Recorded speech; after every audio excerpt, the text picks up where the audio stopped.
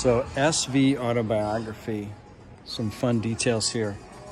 This is ceramic. You touch it, it's cold to the touch like a coffee cup. Beautiful coloring. There's kind of a deep bronze here, and it's kind of echoed in the roof on this particular model. And look what happens on the interior. There's an SV badge there.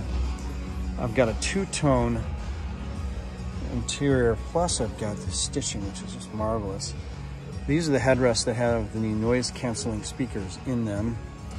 Ceramic knobs and buttons there, exclusive to the SV. And as we go to the front, we've got some very cool grille work. As usual, wonderful letters with that kind of bronze graphite, exclusive metallic scheme there.